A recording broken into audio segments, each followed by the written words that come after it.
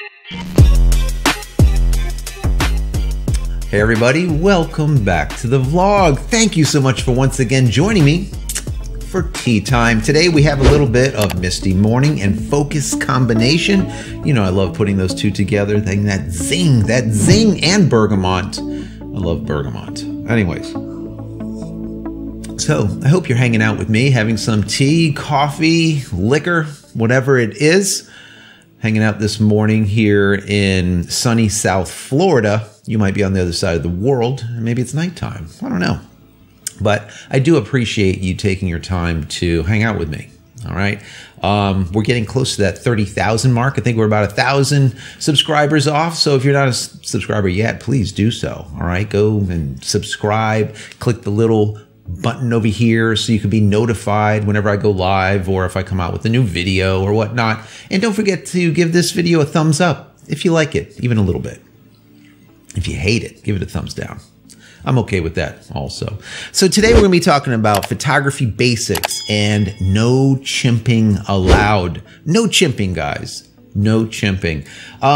You see all the time out there, you see people are constantly taking a picture and then looking at the back, taking a picture and looking at the back. And that's kind of changed a little bit now that we have the WYSIWYG OVF, which is called an EVF, right? So your electronic viewfinder shows you exactly what you're going to capture before you capture it. So now people can chimp without even anyone knowing about it, right? That doesn't breed good photographers. But before I get into that, I want to say that if you haven't downloaded my ebook, all right, go over to JCristina.com/ebook. Once again, JCristina.com/ebook. 10 tips at making tack sharp images. There's something there for amateurs, pro-ams, and of course, professionals. You're going to get a little bit of something out of it. And it's free, guys. It is free. Go check it out. Go download it. Once again, JCristina.com/ebook. So today I want to tell you why I use this camera. You see this? I don't know. It's going to keep on tracking my eyes because it is a Canon. It doesn't want to let go of my eyes. But anyways, I'll go like this. You see this camera? This is a Minolta SRT 102.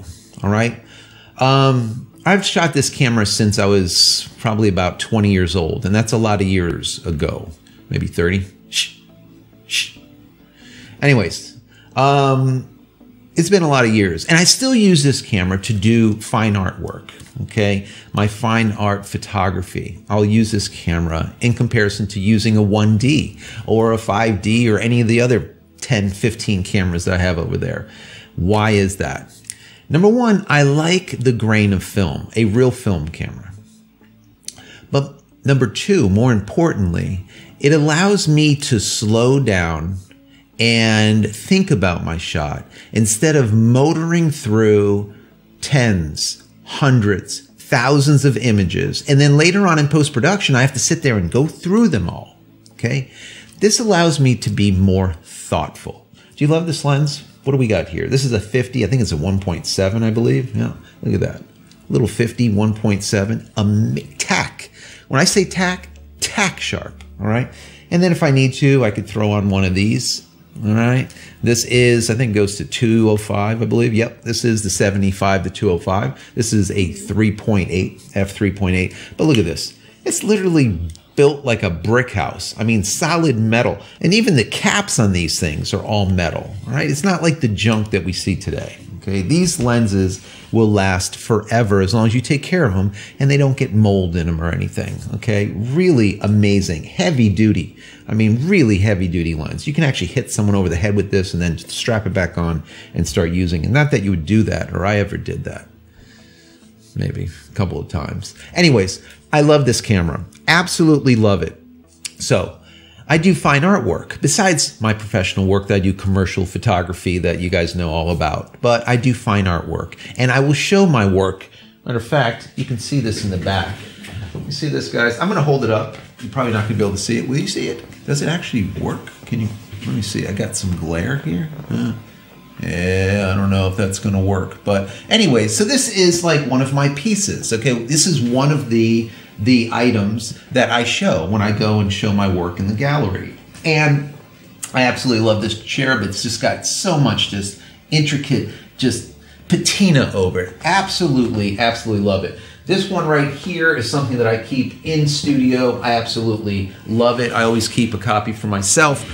Normally, like this one, I do 1 of 100. So I'll only do 100 of any of them. This one, I think we've got to, I think it's about 65 sold so far of these.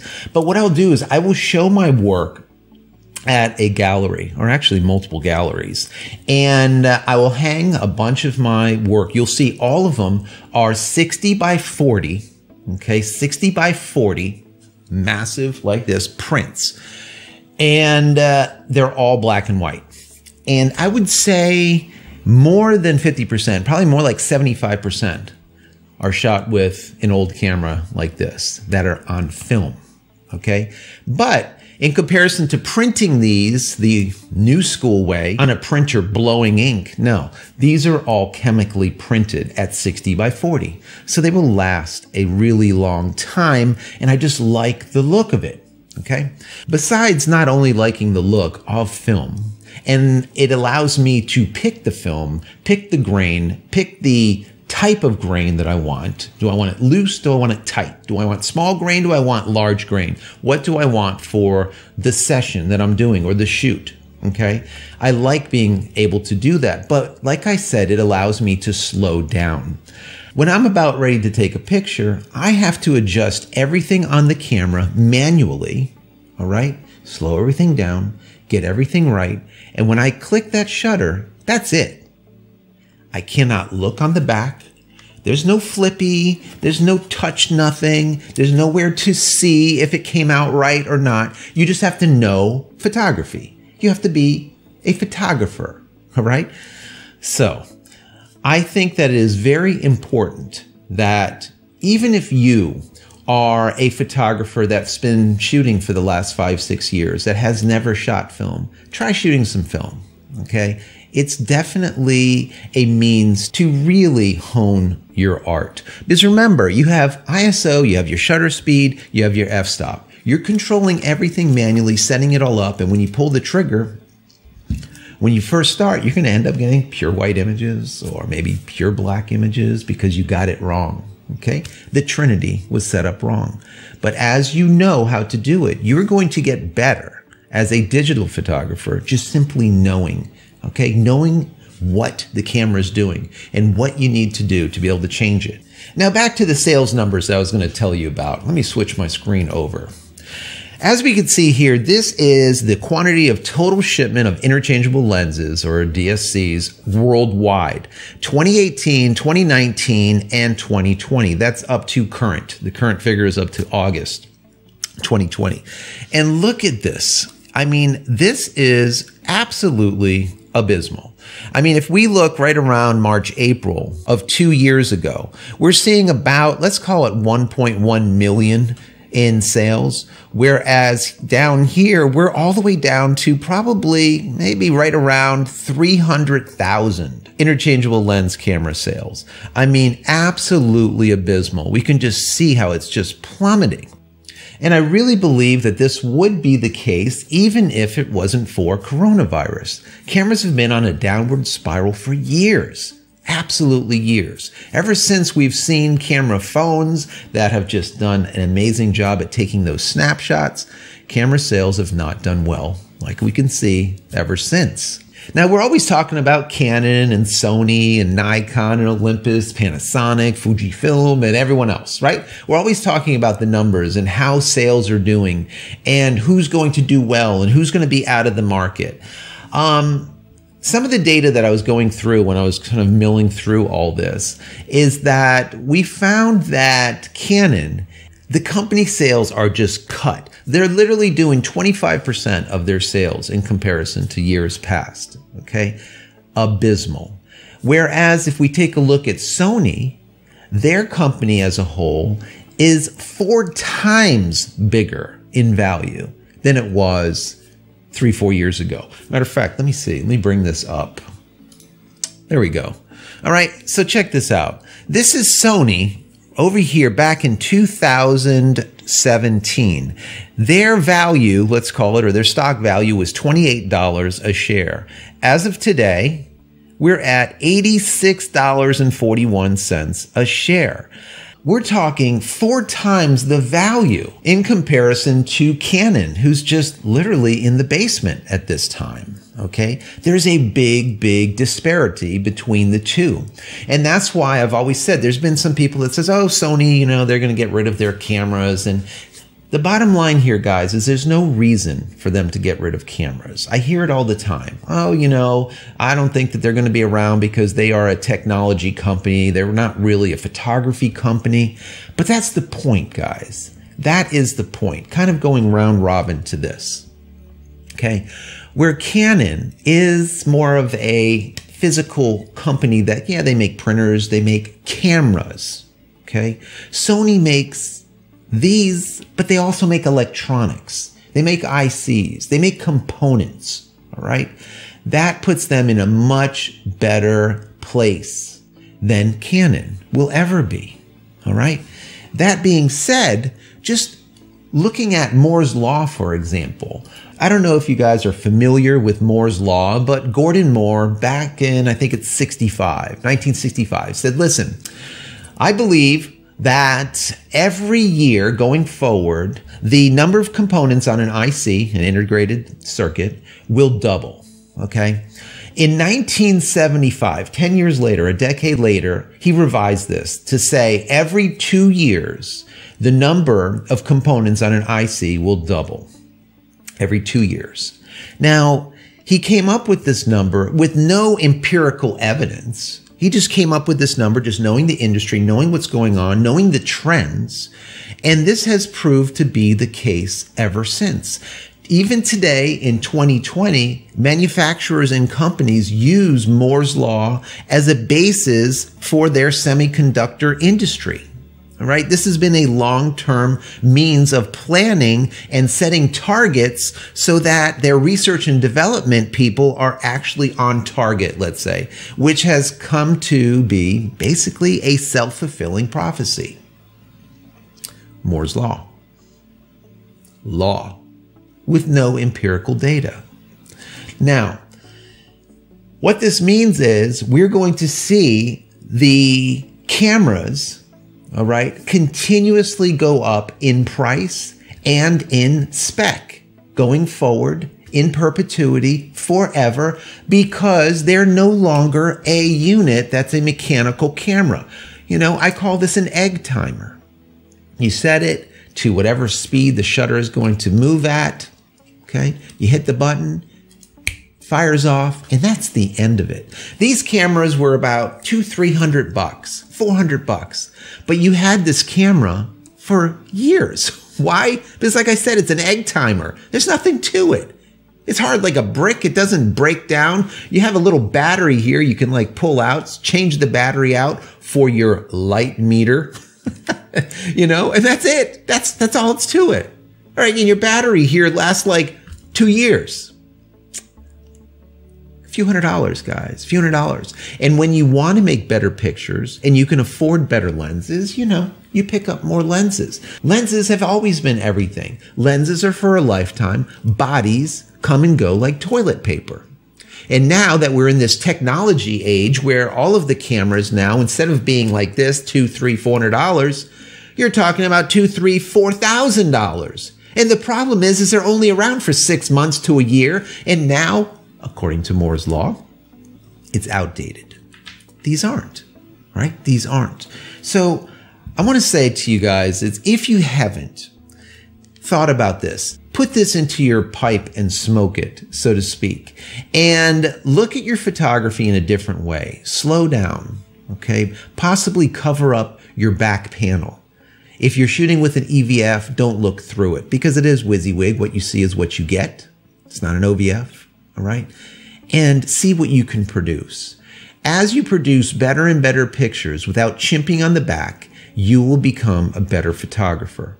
You'll be able to go out, take a look and say, oh, this looks like about an ISO 800, maybe an f/16 at a shutter speed of maybe 1/60th. Okay, just by looking around.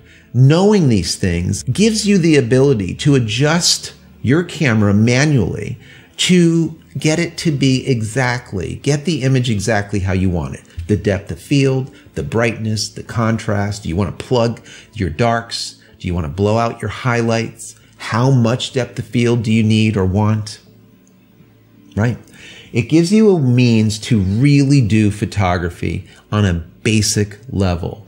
No chimping allowed. Like I said, no chimping allowed. So we're going to see cameras get better and better and better as time goes by, as those components on the ICs double upon double upon double every 2 years. Okay, this is absolutely the fact. Don't be tempted by all of these gold coins and silver coins and jewels that we see with these new bodies. Okay, spend your money, instead of on a brand new body, spend your money on glass or spend your money on education. That's the best thing that you can do today. All right, there's going to be the next camera, and the next greatest camera, and the next greatest camera every single 6 months to a year, 2 years at most, for the most part. All right, try not to get caught up in it. And like I said, try to slow down. Figure out what you're doing, okay, and stop spraying and praying and chimping on the back of your camera. And then later on in post-production, you're having to go through hundreds, maybe thousands of images to pull out those few good ones that you shot while you're spraying and praying. Just get it right. Get it right in camera. One other thing that I want to give you is that when we shoot these, we always made sure that what was in the frame is exactly what we wanted, okay? We framed it beforehand, either with our feet or with the lens, okay? If you have a telephoto. Put the subject in the frame exactly how you want it. Do not crop in later in post-production. This is like a tip number 99 for you guys.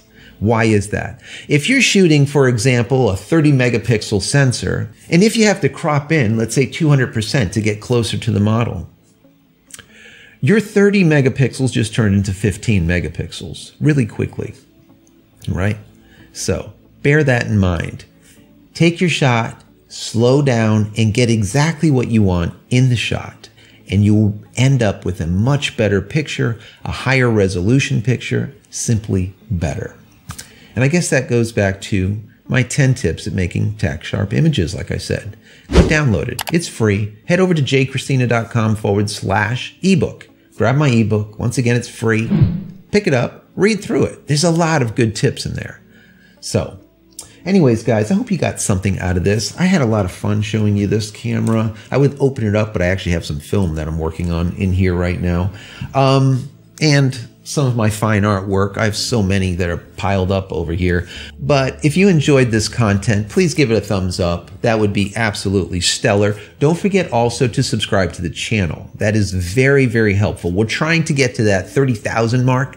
We got 1,000 left, all right? Might take a little while, but you never know, all right? I need you. Please subscribe to the channel. There's a lot of good stuff on here. It's probably like 400 plus, probably getting close to 500 videos, and there's a lot of good people. If you're here and you're brand new, look in the comments of every single video. Just look at them, read them. You'll see that there's no trolls. This channel is a no troll channel. There's no trolls. All wonderful people that are willing and able to help. So I feel very blessed about that.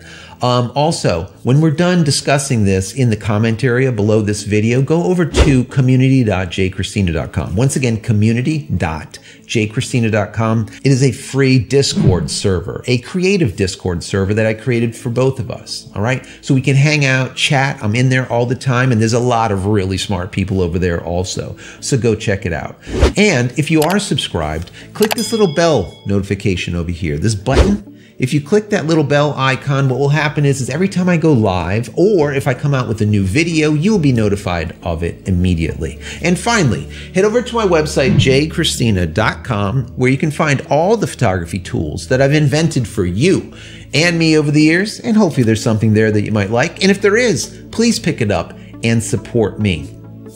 Also, use promo code YT20 at checkout. Once again, if you're a subscriber and you're watching this, YT20 promo code at checkout, and you'll get 20% off everything that's in your shopping cart. So that's it, guys. I'm out of here for yet another vlog. I'm going to finish my tea. Many blessings to you and your family. Stay safe and stay healthy.